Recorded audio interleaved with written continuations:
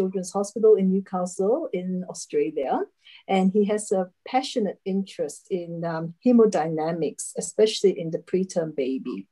I don't think that's the title he gave me, but I was too lazy to change it. So he can tell us what the title is after this. As usual, with the next slide, Rahul, if you can. So the talks, with Koert's permission, will be posted on our social media groups, which is on this slide here. We have several chat groups: WeChat, WhatsApp, Signal, Telegram. So, you can join and you can get notices about other talks as well. For this chat, we will mute everyone on entry. And if you have any questions, please type it onto your chat pane, and Koert will answer them at the end. We'll try to leave about 15 minutes at the end of the talk for the questions. But if you have any other serious burning questions, please raise your hand. Koert's always available on email to answer questions if you have some that come up after the talk. This talk has been translated to Mandarin as well. So Dr. Fan in Hunan, in Shishashuang, will be happy to give you a translation of this talk. So we are now 3 minutes past 5, and without further ado, I'll pass the baton over to Koert De Waal. Thanks, Koert. All right.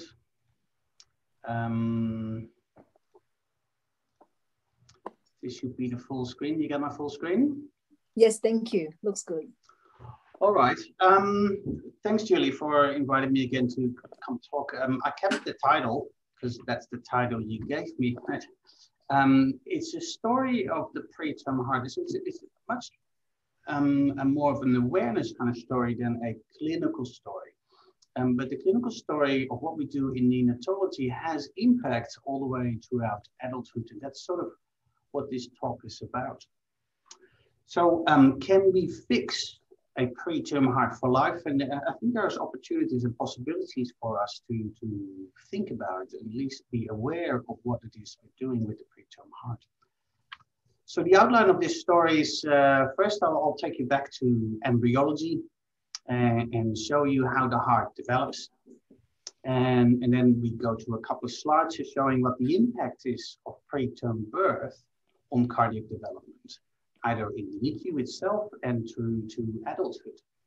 And at the last bit of this session, in this talk, we're gonna hypothesize mostly about how we can optimize cardiac development after preterm birth. All right, so let's begin with the embryology. This is cardiac development in these very earliest stages, which is called the specification, where the first heart field and the second heart field come together and they form a tube, which then is going to get elongated with a venous pole at the bottom, an arterial pole at the top, which then you have your linear heart tube. After the elongation, you get the looping of the heart. First, the C looping, where the left and the right ventricle are sort of placed together and there's a primitive common atrium. And then you get your S looping, where actually everything is turned upside down and the ventricles become at the bottom and the common atrium comes at the top. During the same time in specification, there is also vascular development, which on the left you can see vasculogenesis forming from angioblast into arterial and venous vessels. It segregates and you have primitive capillary plexuses. And on the right, you see the lymphoangiogenesis, which comes from a vein and form primitive lymphatic plexuses. And the total angiogenesis is all these three together: arteria, lymphatic vessels, and veins.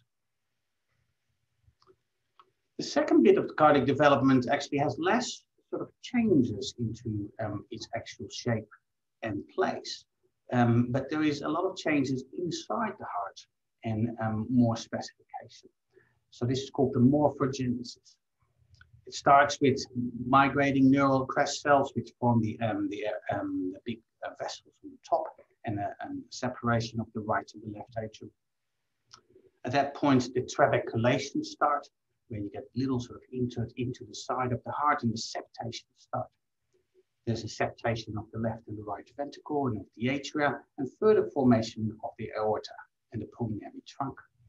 And at the end, you get valve formation and further trabeculation and forming of these sort of complete heart.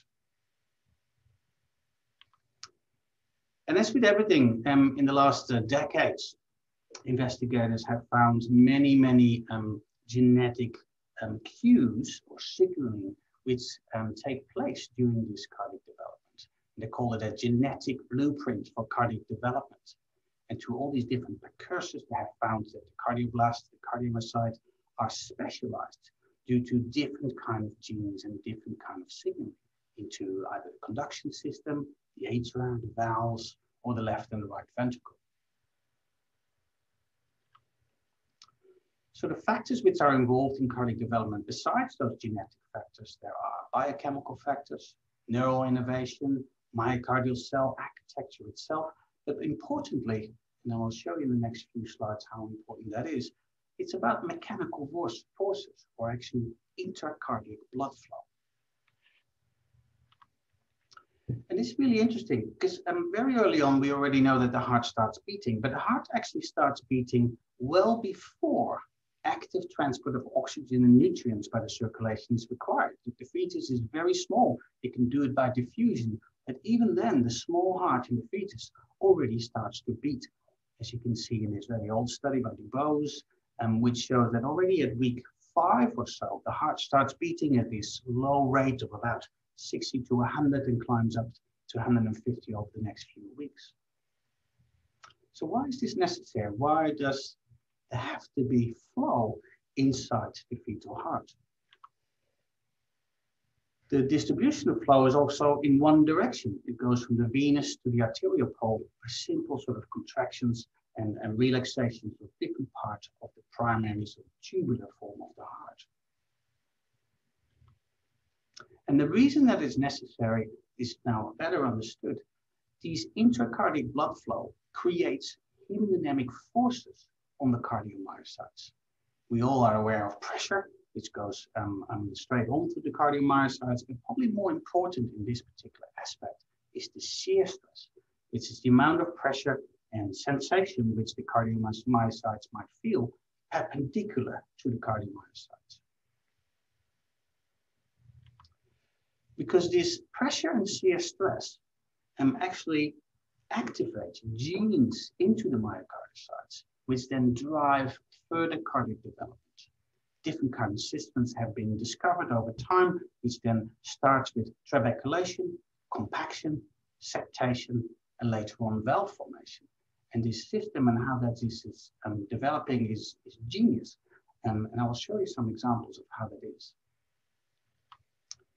So the first thing which is important is trabeculation. Those finger form sort of networks, trabecular networks, which consist of a trabecular endocardium, trabecular myocardium, and the compact myocardium into the ventricle cells. In the adult life and in later life, it is needed for increased surface area. There's an increased mass, and that gives better wall stiffness. However, during this cardiac morphogenesis and maybe cardiac maturation phase, it's probably more important to actually do something different. This is a busy slide, which is done in using the zebrafish, where they measure the looping and the trabeculation.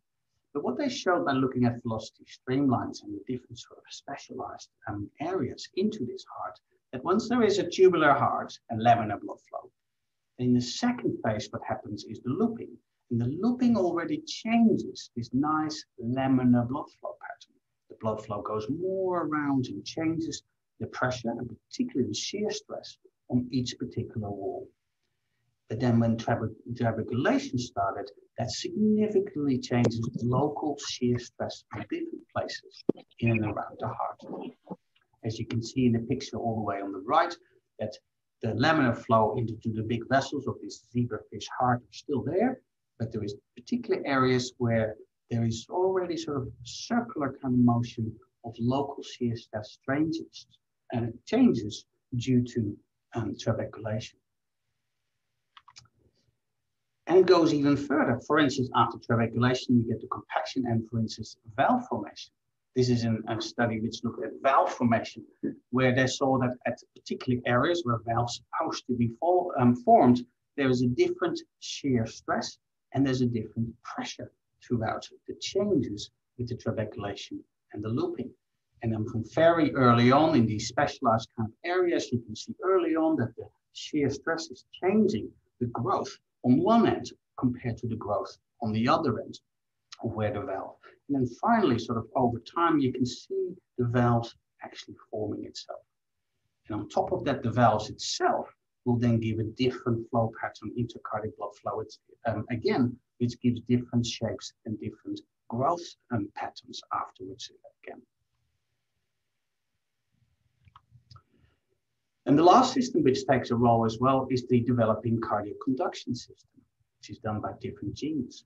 In the tubular phase, we knew that the heart was beating very regular at a very low pace, which is the embryonic pacemaker, which is on the SA nodal pacemaker.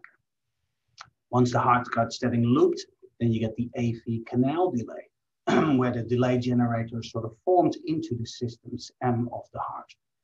And then when the heart becomes trabeculated, you get the actual apex to base activation after the septation of the ventricles, and the hyspocapnic vessels are formed. So the combination of all these three factors, the tubular, looped, trabeculation, valves, and however you want to look at it, it changes intracardiac blood flows from being very simple to more complex to the more mature things which you can see on the right. And each shape and each form will provide different shear stress and different pressure inside each individual chambers of the heart. So early cardiac development, specification and morphogenesis is a complex process of gene signaling. Then you have your looping, trabeculation, septation, and valve formation. And there's also significant biochemical changes on the data which I haven't shown. But what I did show to you, and you might appreciate now, there is an essential role of changing intracardiac blood flow patterns, which have to do with the further development of the heart. So during this presentation now, I only talked about specification and morphogenesis, which is in the first 8 weeks of fetal life, very early on. And then afterwards, and this is actually a little bit less studied, is cardiac maturation. From those very early stages up to term, adolescence, and into adulthood. The heart is still maturing and getting bigger. How does that work? We know from early fetal studies looking at growth of the heart that we know on length here on the left, which goes sort of linear up into gestation, but for instance, mass seems to be getting bigger at the end of gestation, proportionally more than it did at the beginning of gestation. The cardiomyocytes during the fetal life are arranged in myofiber tracts, which is a fantastic study by Macau, which used MRI diffusion tractography to look at how those fibers are organized into the heart from very early on in gestation. We see very few of these fibers to week 40 as a term baby. We see a lot of these fibers and nicely sort of spirally organized. They are organized in a spiral way for a particular function. Because if you look at the heart in specific ways, you know it's this double folded sort of heart structure with the left ventricle in the middle and the right ventricle sort of folded around it. It has this kind of spiral organization of these myofiber tracts because it produces a much higher ejection fraction compared to if a heart was developed with only circumferential vessels. So it's much more efficient this way to place in this way. Now, in these early phases, particularly in the morphogenesis and in the early phases, cell growth and cell division, which is called cell proliferation or hyperplasia, each cell sort of splits, and then also each of these cells split again, and each of these cells split again. And that's what's happening mostly during specification and morphogenesis. And the proliferation index is really high. However, during maturation, this changes. Then cell growth is actually more towards hypertrophy. It just gets bigger. The cell itself just gets bigger and firmer. This maturation process, and on this picture, as you can see here, where they looked at different sort of, these are mice, the proliferation index shown in red and yellow was quite high in the beginning and has the sort of maximum in the middle, but then you see it slowly disappearing, and there is less and less cardiomyocytes proliferating. So growing and division at the same time. And this is an important aspect We see and we know from babies already that proliferation initially is very high, but even before birth, this proliferation index already is reduced, and there's less cells which go into the proliferation phase of the cell cycles. More and more cells will become binucleated and have two pairs into one cell, and some have polyploidization, where there is more gene pairs into the actual nucleus. But both these binucleated and polyploid cells are not able to proliferate anymore. And then when you go on further on in life and you become an adult, it's estimated that less than 1% of all the cardiomyocytes are capable of proliferating. And this has an important impact because if you damage your heart, for instance, with a myocardial infarct, it's very hard to repair with cardiomyocytes. You might repair it with collagen or with something else, but that is not as effective as repairing it with cardiomyocytes. And this amazing study by Bergman and Cell in 2015 actually proved that this was the case. They did carbon dating in patients who died from other reasons than cardiac reasons, and they looked at the age of the cardiomyocytes. And as you can see in the lower right corner, that if the patient died around 25 years of age, the cardiomyocytes most of them were about 25 years old with carbon dating. The same applied if they were 50 years old, most of them were about 50 years old, and the same at 75 years. Some cells were still able to proliferate, with maybe more than the 1% which it was estimated about. But still, most of the cardiomyocytes which you have in your heart right now are actually the ones you got from birth. And this switch to hypertrophic growth is variable. It's variable per species, and not only per species, but probably what you have to do when you are born. Mice, it starts very early after birth. Pigs and dogs and humans are a little bit later actually after birth. But for instance, sheep, they already start before birth to switch from hyperplasia to hypertrophic growth of their cardiomyocytes, which is shown in the brownish color. There's a similar change with increasing cardiomyocyte nucleation, ploidy, shown in blue, and there is also a change or a transition to fatty acid oxidation metabolism, usually happening a little bit before the cardiomyocyte switched to hypertrophic growth. For humans, all the way at the bottom, as you can see, that switch is supposed to take place about a month to 2 months after birth. So we come to the question which might be more relevant to us as neonatologists. So what if you are born preterm? So the normal pathways is 10 weeks of specification and morphogenesis, 30 weeks of maturation to come to term birth, and then another 70 to 80 years of maturation till you pass away. But if you're born preterm, and particularly if you're born very preterm, what will happen then? What would the heart look like? Does it look different than at term birth? And probably maybe more important, if you do 10 to 15 weeks of preterm birth and add the 70 to 80 years, what will happen then? So let's look at cardiac development after preterm birth. What's the cardiac heart has to undergo compared to fetal life if it comes to pressure and shear stress? Well, when compared to a similar stage in fetal life, preterm infants, or preterm hearts, is probably a better term, have to manage a lower pulmonary arterial pressure, because now the lungs are open and they're working, compared to a fetus. But they have a higher blood pressure, which is a higher afterload to the heart. They have higher intracardiac pressures, and they certainly have higher intercardiac blood flows. So all of these items, particularly for the left ventricle, and probably the changes are slightly different for the right ventricle, it does mean that there is an altered exposure to shear stress and pressure for cardiomyocytes. And at the beginning of the talk, I explained to you the importance or the essential role of shear stress and pressure on the development of cardiomyocytes. So it's highly likely that this will have an effect on what the heart will look like. Bensley is an Australian researcher who is probably the first one who showed this in a sheep study.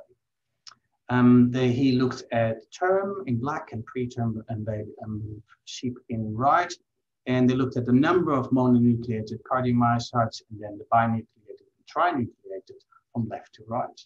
So on the left, you see the mononucleated cardiomyocytes, and the preterm infants, they're supposed to have more of those, and they do. However, when it comes to the binucleated cardiomyocytes, they're actually not supposed to have those, and they have lots of them, almost as much as the term sheep. And trinucleated cardiomyocytes, you're not supposed to have those at all. And again, the preterm heart, right ventricle and left ventricle, have significantly more of these types of cells.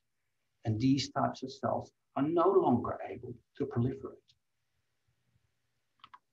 He also found that cardiomyocyte volume of all these cells, whatever types you looked at, were higher for the preterm myocardiocyte than for the term cardiomyocyte.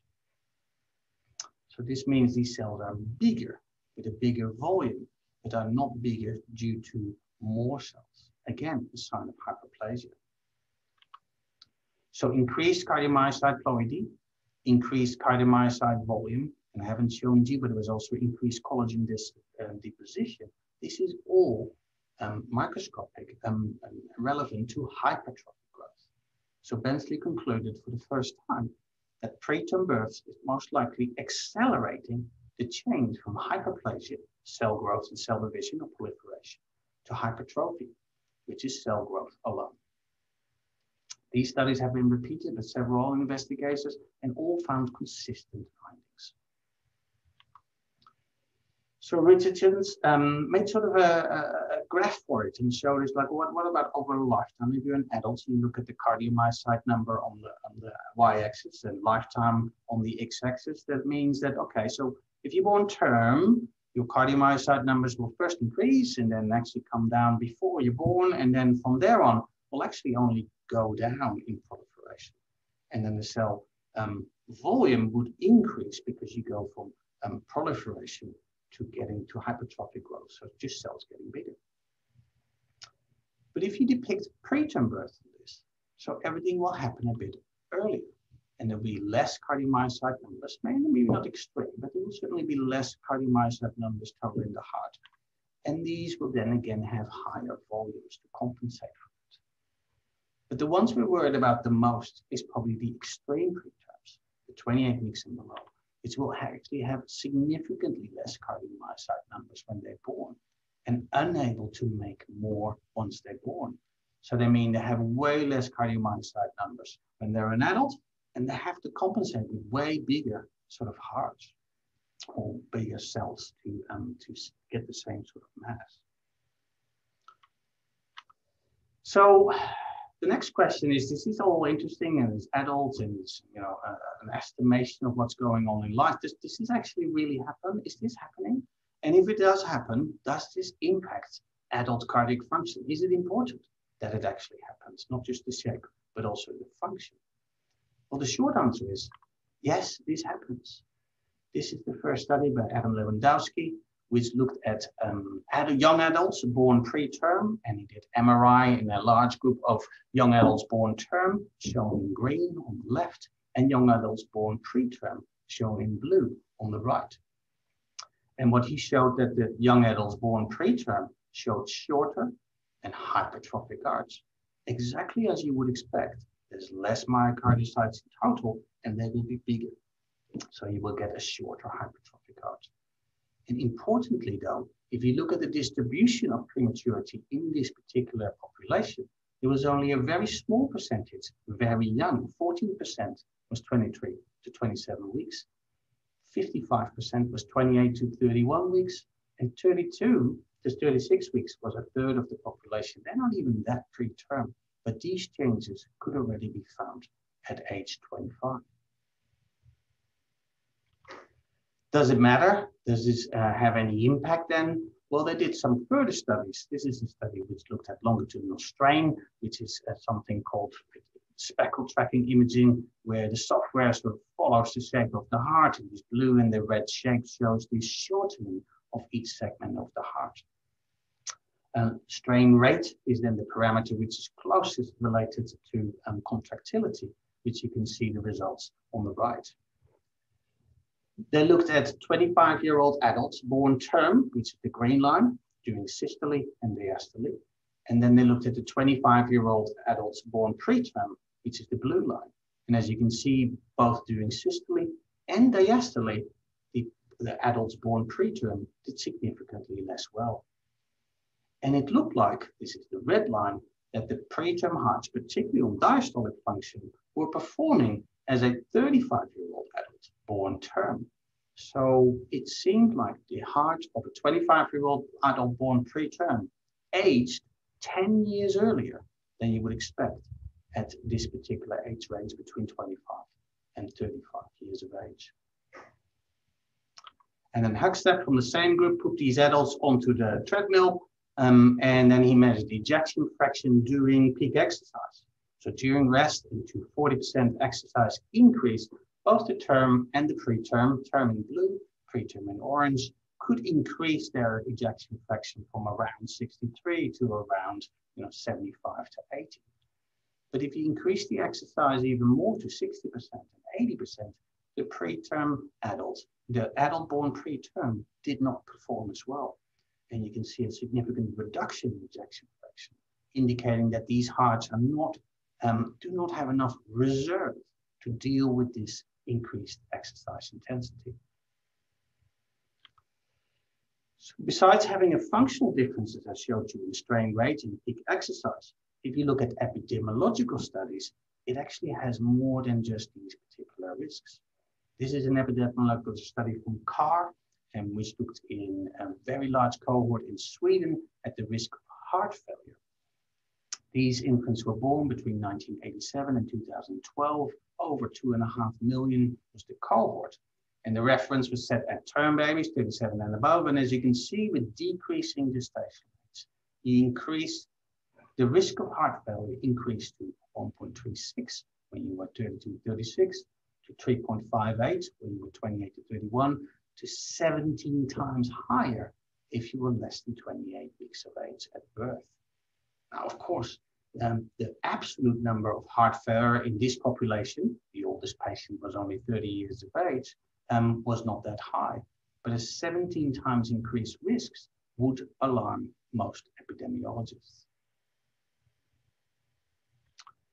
This is a study from Crump, which looks again in the same cohort or the same country, but now looked at the risk of ischemic heart disease. And it did find a slight difference between preterm, which is in orange, and the early, full, and post-term comma babies, but I don't think the significance here, the difference was significance. So this is a slightly older cohort. Now the attained age was up to 43 years of age. So maybe not ischemic heart disease, but heart failure, which fits way more with the pathology which you would expect in the heart after preterm birth, was certainly an item. Crump did another study which they did a systematic review looking at all-cause mortality of adults born preterm.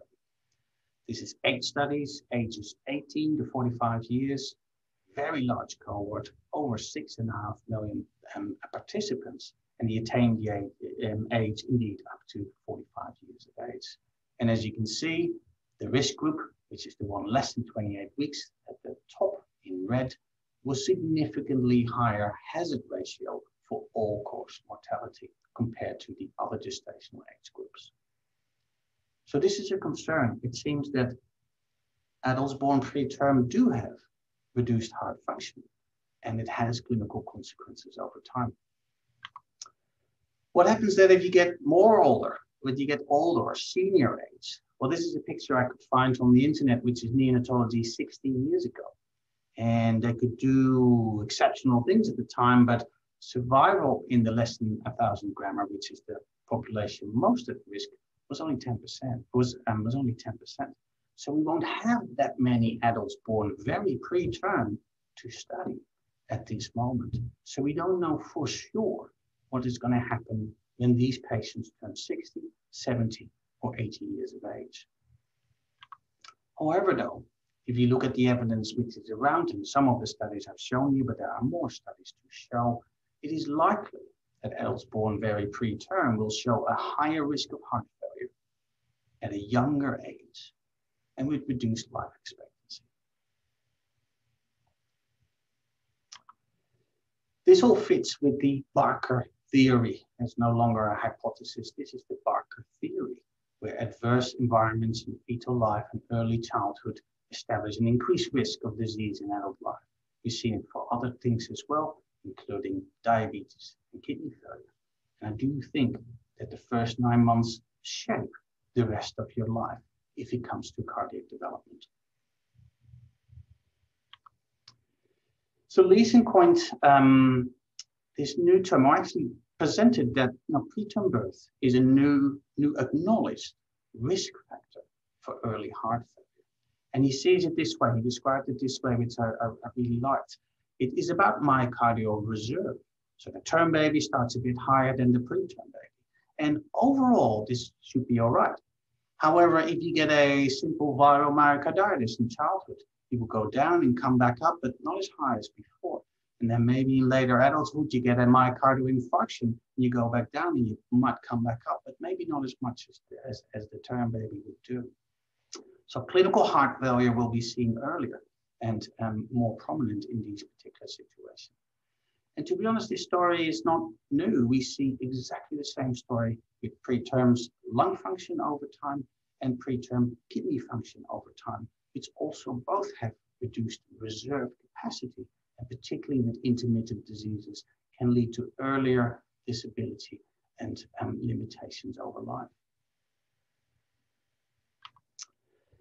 So can a neonatologist do something about it? Well, there's a couple of questions I think we have to go through first to see what we can do about it. So first, how can we diagnose and classify cardiac development? It's called cardiac modeling in preterm infants. Can we, when can abnormal cardiac development first be detected? And can we then, most importantly, predict which infants will develop significant cardiac remodeling? Well, the first question is actually relatively simple. Can we classify it? Yes, there are two nice classifications, which the first is done by Kohn in 2000, which was a consensus meeting with all the adult cardiologists, and this is probably the one that you're most familiar with.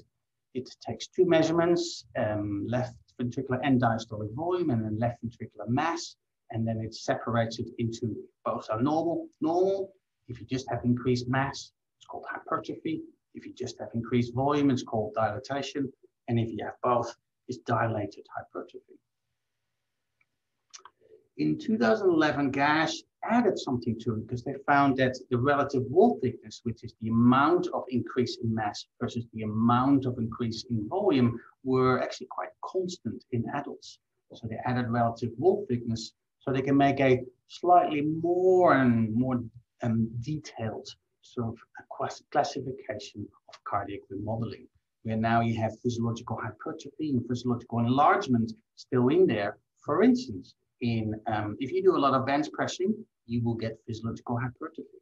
If you do a lot of bike riding or running, you will get physiological enlargements. So we now categorize these as normal, but within the context of what you do in your life and how you train your heart.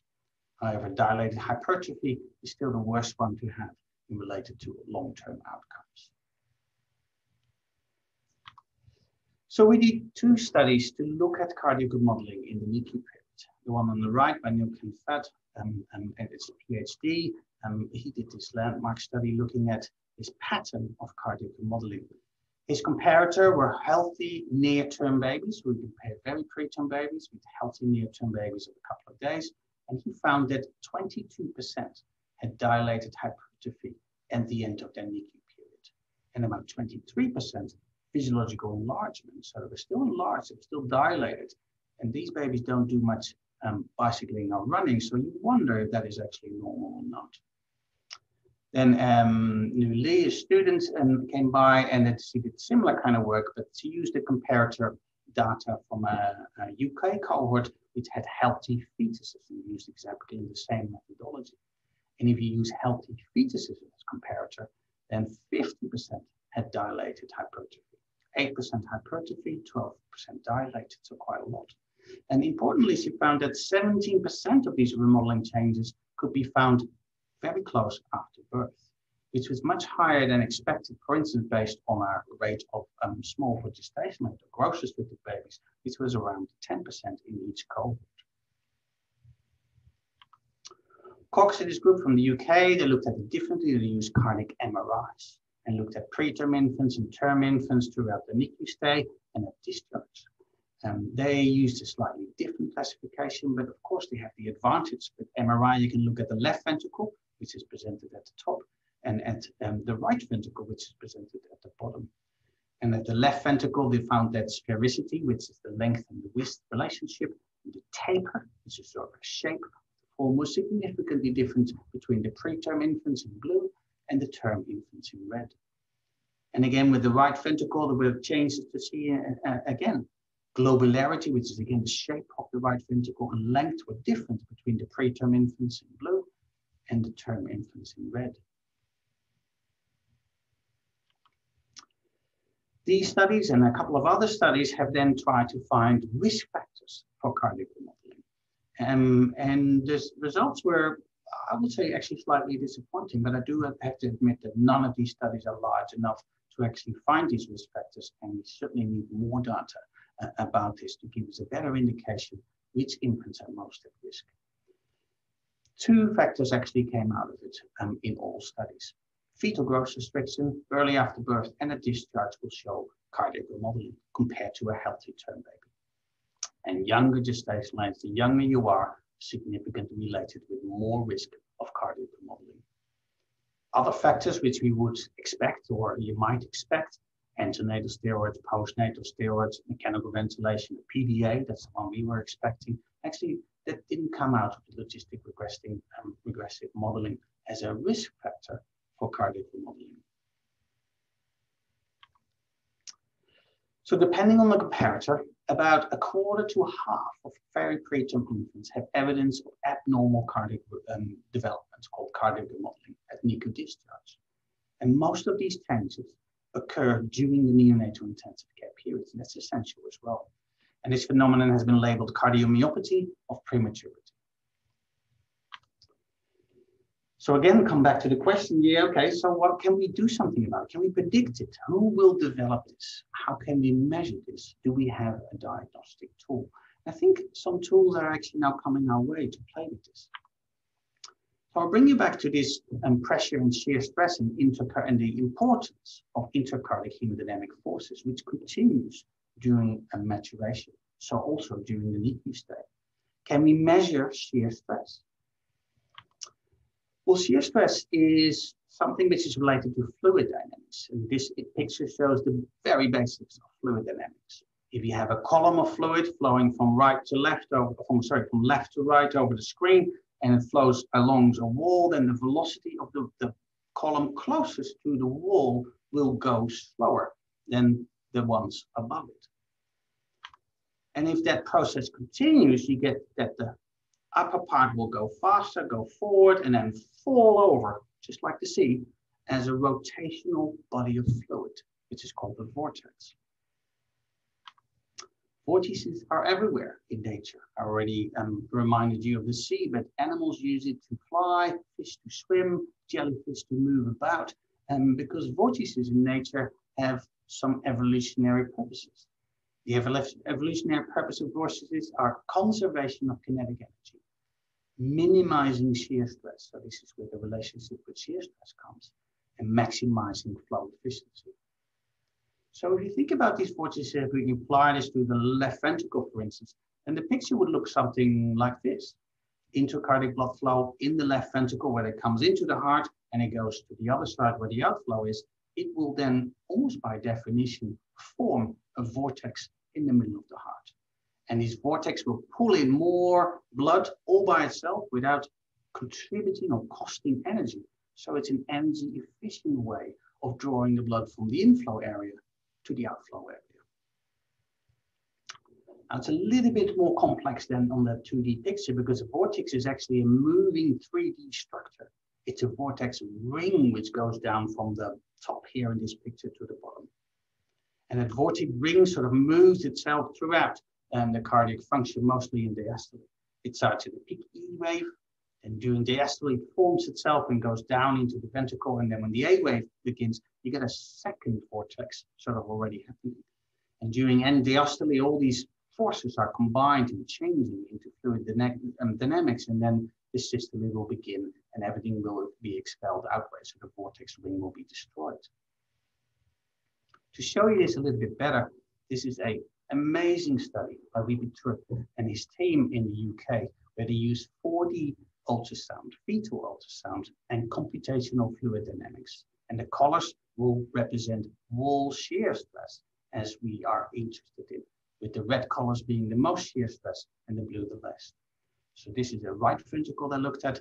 Here's the blood going into the ventricle diastole, and then it goes out of the ventricle in systole.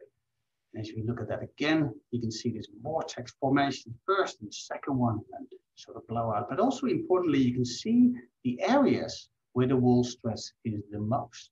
There's certain areas in the heart and on the ventricle where the wall stress will be the most. So this might just give us some idea and some indication of where and how we can measure this.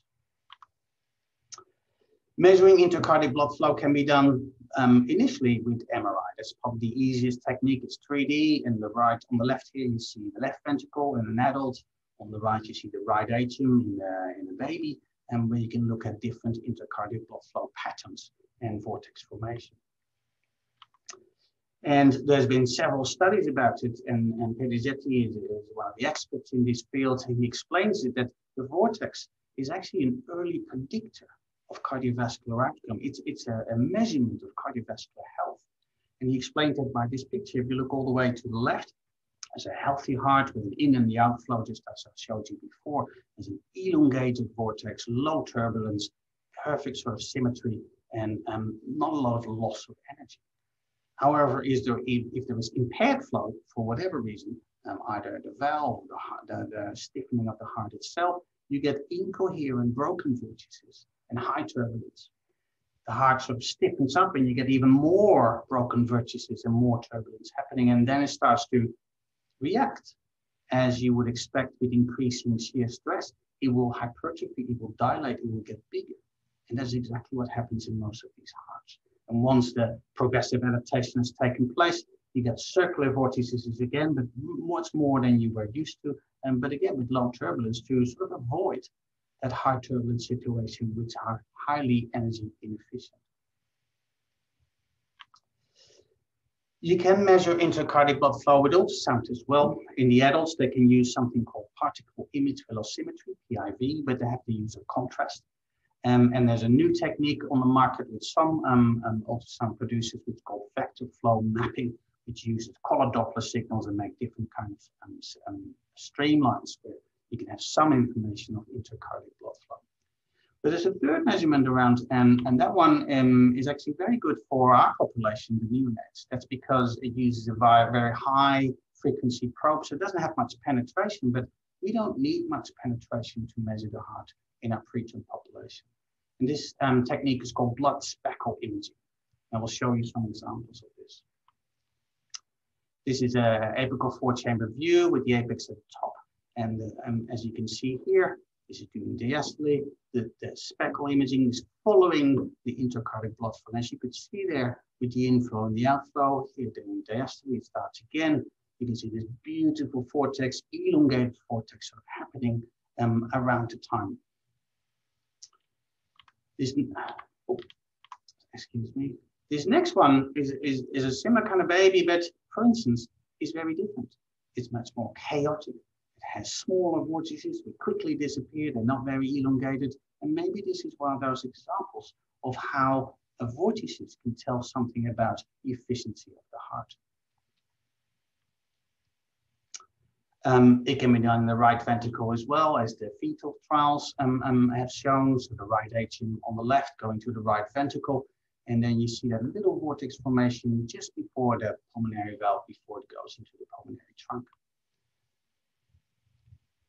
And we're currently also playing with right atrium blood flow patterns to look at how the right atrium fills itself and if that is related to kinetic energy and the amount of preload the right ventricle receives.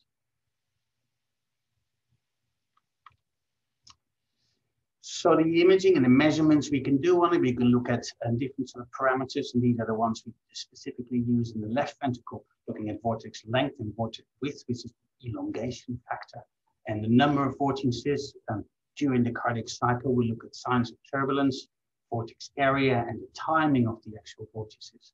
But importantly, I guess, what is more important, we have to look at kinetic energy as a proxy for shear stress. Simple physics would dictate if you have an old location with a direction and a velocity and a new location of that same particle and direction and velocity, you can calculate energy parameters like kinetic energy, energy dissipation, kinetic energy fluctuation, and vorticity. So we're currently doing a study in the NICU period. We're trying to look at geometry, function, blood speckle imaging, kinetic energy at 7 days when the baby is most stable sort of after birth, and at 36 weeks to see which babies have what pattern early on to help predict their cardiac development and if they would develop dilated hypertrophy at 36 weeks of age. But most importantly, and this is always the hardest to do, we do need adult outcomes to actually make some sense of what we find here, even though all the presumptive evidence is there to say this is likely going to cause some problems in these particular individuals over time. Besides blood and blood flow and intracardiac blood flow, we can also look at it a slightly different way. We, for instance, can look at what are the accelerators of hypertrophic growth, and studies have shown that there are several biochemical accelerators which we are already aware of. We know that thyroid hormone is a very strong accelerator of hypertrophic growth. And we did a lot of studies in the 80s and the 90s looking at this, but I've actually not found any data which is related to the adult cardiac outcomes of these particular patients. And I think whoever done a study like this should probably look back at their data and maybe see if they can find these individuals as an adult to see what their hearts would look like. Steroids, glucocorticoids also are accelerators of hypertrophic growth. And this is indeed a little bit concerning. We do it antenatally, and there is now a renewed trend towards giving prophylactic hydrocortisone in this young population. It might have short-term benefits, but should we worry about the long-term benefits of glucocorticoids in this population very early after birth? Mineralocorticoids actually delay hypertrophic growth. So this is an interesting aspect and something which we need to study. Spironolactone is the drug which would be most used to do that, and has some beneficial effects in adults which have diastolic heart failure, so stiffer heart, which could be hypertrophic. So this is something which we certainly have to look into if sort of supporting the situation with spironolactone in the first few weeks might change this. I don't know much about insulin growth factor, but I couldn't find any data related to adult cardiac development. Certain fatty acids give a certain acceleration of hypertrophic growth. And for this, we can look at two important components. Human milk use, which would always be the best, but also what is our TPN composition? What kind of fatty acids are in there? And which are the strongest accelerators for hypertrophic growth? And the last bit, which I think we're already doing very good in, high oxygen tension is an accelerator of hypertrophic growth. And over time, we have developed saturation targets and are certainly avoiding high oxygen in the first few weeks of life. So this is a good development in relation to adult cardiac development. Can we do something about it? I come back to that question again. I think we've learned with all these studies that the key changes occur in the first 8 to 10 weeks after preterm birth. That's a very short period of time. It also means that maybe an early and a short-term intervention or change of what we do now has the potential to prevent the pathway of abnormal cardiac development or ever happening. So this is something we should focus on. So I got 2 slides to summarize before we can do some questions. Look, preterm birth does lead to cardiac remodeling in the NICU period, and we label this cardiomyopathy of prematurity. The available evidence suggests that this will lead to earlier heart failure in adult life, and I think the available evidence is very convincing and only growing. The origins of cardiac remodeling in the NICU period are not well understood yet, and we do need to do some more work here to get better understanding. We do know that intracardiac blood flow patterns play a major role in determining the shape of the heart, and thus might help diagnose the early stages of cardiomyopathy of prematurity. And we hope to show you some data probably next year or so. And then last, I think we need to be aware of accelerators of cardiomyopathy of prematurity and early maturation. And we need to consider those in any future studies we design. I thank you for your attention. We have some time for some questions. Thank you so much, Koert. I think everyone here will agree with me that you take the prize for the best slides. How the hell do you find all these images, man? My God. Amazing. So we've got a couple of questions on the chat pane. We'll do the two from Dr. Sam from Singapore first. So he's got two questions. One is to comment on the cardiac outcome in IUGR infants. And second, if there is an increased rate of coronary artery disease in preterm adults, and is there any link to the lipids we give them? So the first question is probably best studies. Cardiac function in growth restricted babies and small for gestational age kind of babies is definitely different than there would be in a similar gestational age babies. And I do think that has to do with how the heart is shaped. Cardiac function is dependent on the size of a myocardial sites, and I showed you those myocardial layers, how well they are formed, and how they can function over time. And I do think that also has to do with the growth restricted babies have a higher mortality overall. But if the growth restricted baby goes completely, uncompromised, he's fine. But once you give him a challenge, they show that they have less reserve. If you give them a sepsis, if you give them something which the heart has to work harder for, that's when they generally die. So this is an important aspect. But for instance, I guess this is maybe not where neonatologists can do something about it, because this is how they are delivered over time. We can absolutely try to prevent situations where they would require increased cardiac demand. The second question is actually a little bit harder. I haven't showed you much data because I think there wasn't enough time, and I like the mechanical bits more than the biochemical bits. But there is indeed some data about which fatty acids are most likely to cause early acceleration, and that's in laboratory. The studies which are happening now, they're all happening because they try to make a stem cell from a neonatal cardiomyocyte, and they want to put them in adults with myocardial infarcts. And you know what? They couldn't get them to mature. They couldn't get them, they were too big or they were too sideways. So they're trying to find out how to get them into the right pathway. So that's where most of this data is coming from. There's a huge body of evidence which we can present on maybe another platform, but there is a list. There are some fatty acids which are more important than others. The relationship to coronary artery disease is a little bit tricky because there are so many factors from birth to getting coronary artery disease, which are also have to be included into that sort of story.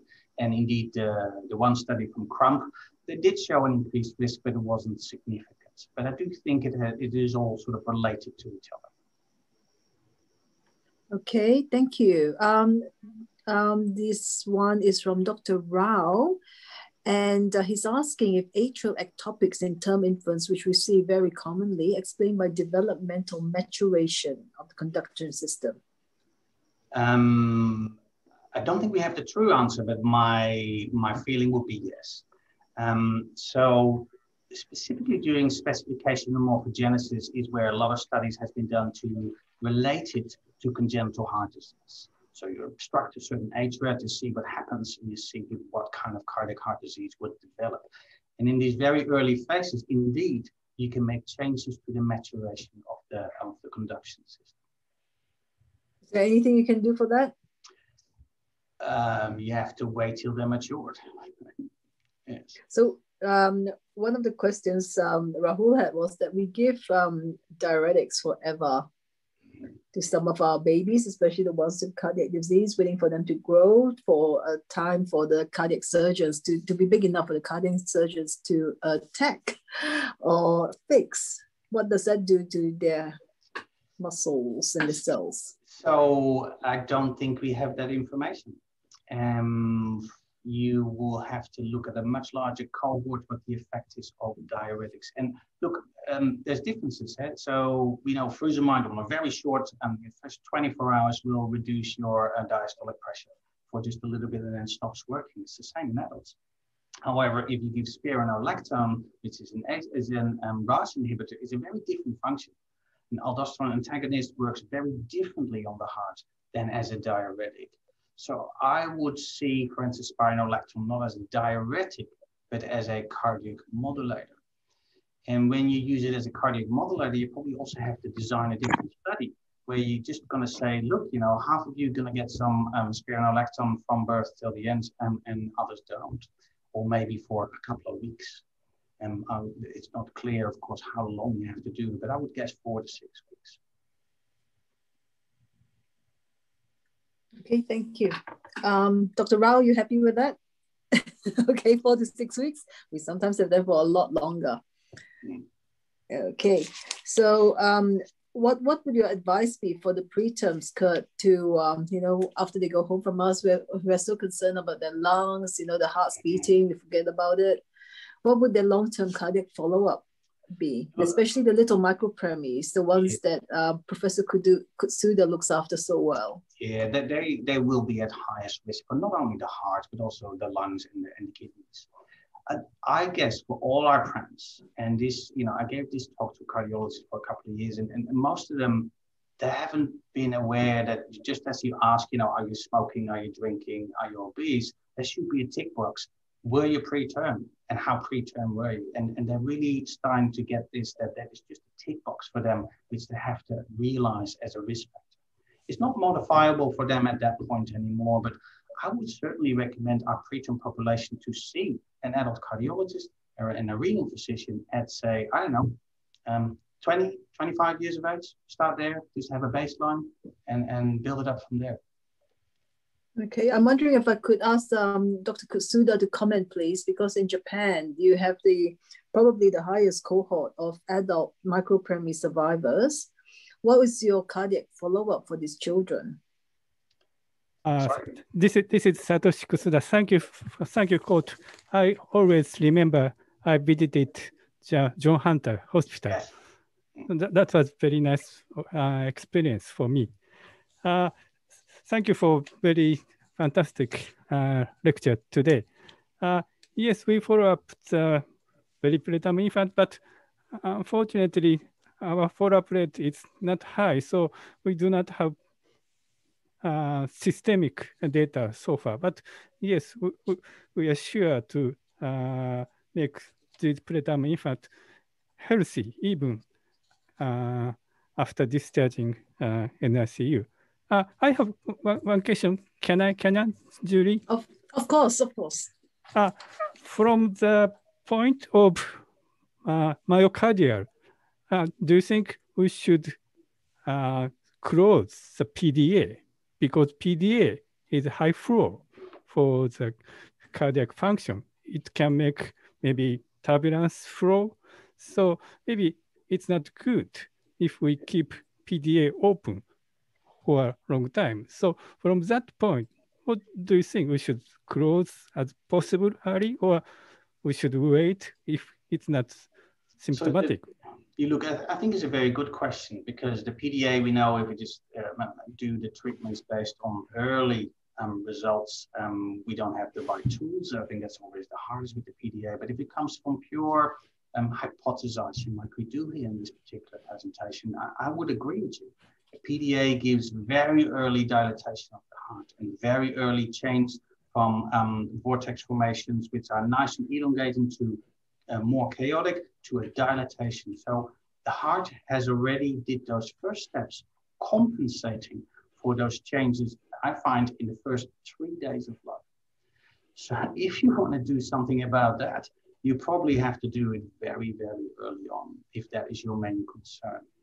How to do that and which medication to use is a different topic. But I do think if you want a normal development, it seems to be the right idea. However, both Nilken's study and the study by Cox could not find that the PDA or the duration of the PDA, we looked at the PDA for more than 10 days as a criteria, or 14 days.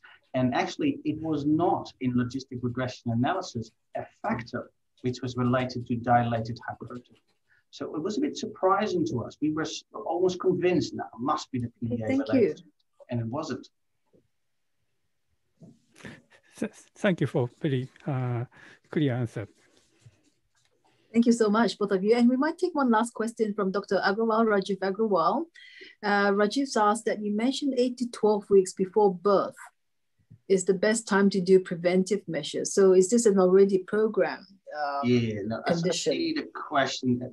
After birth, no. If you want to do something preventive, you have to do it from birth. So literally day 1 or day 2, you have to start your preventive measures. Now, what exactly your preventive measures are going to be is something nobody has crystallized yet. Afif El-Kufash wrote a very nice paper on how breast milk could be beneficial in this. And we don't know if maybe donor human milk can be beneficial in this. But there's a lot of unknowns which we just need to have more data early on, because we won't get the answer till 60 years later, which is really annoying.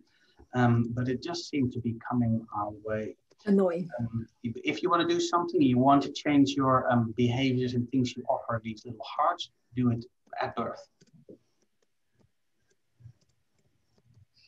Very good. Okay, so Koert, thank you again so much for fascinating talk and the best slides ever. For everyone on the room, his email is on the chat pane, so please do email him, and he's given us permission to post the talk, right? Yeah. All good, thank you. And we do have a Mandarin translation as well. We are so good. So thank you, Koert. So just as a quick word for our next week's talk, this is a very special event dedicated to Dr. Vishnu Rosaya, who many of you would know, by Professor Andrew Ewer, who did the definitive studies on mass pulse oximetry screening in well newborn infants. It's at a slightly different time to our usual 5 p.m. or 1 p.m. It's Sydney 8 a.m., which gives a London time of 9 a.m. on March the 25th of Thursday. So we'll advertise this on our social media pages, and please do share our links with your friends and colleagues, and we welcome anyone to join this, this talk next week. So without further ado, please join us in thanking Koert again. There were more than 100 of you online today, including many, many of our friends from China. And yeah, fascinating talk. Go for a swim now. You're welcome. Yeah, go for a surf. Send us pictures. All right. Bye, everyone. Yeah, bye. Bye-bye.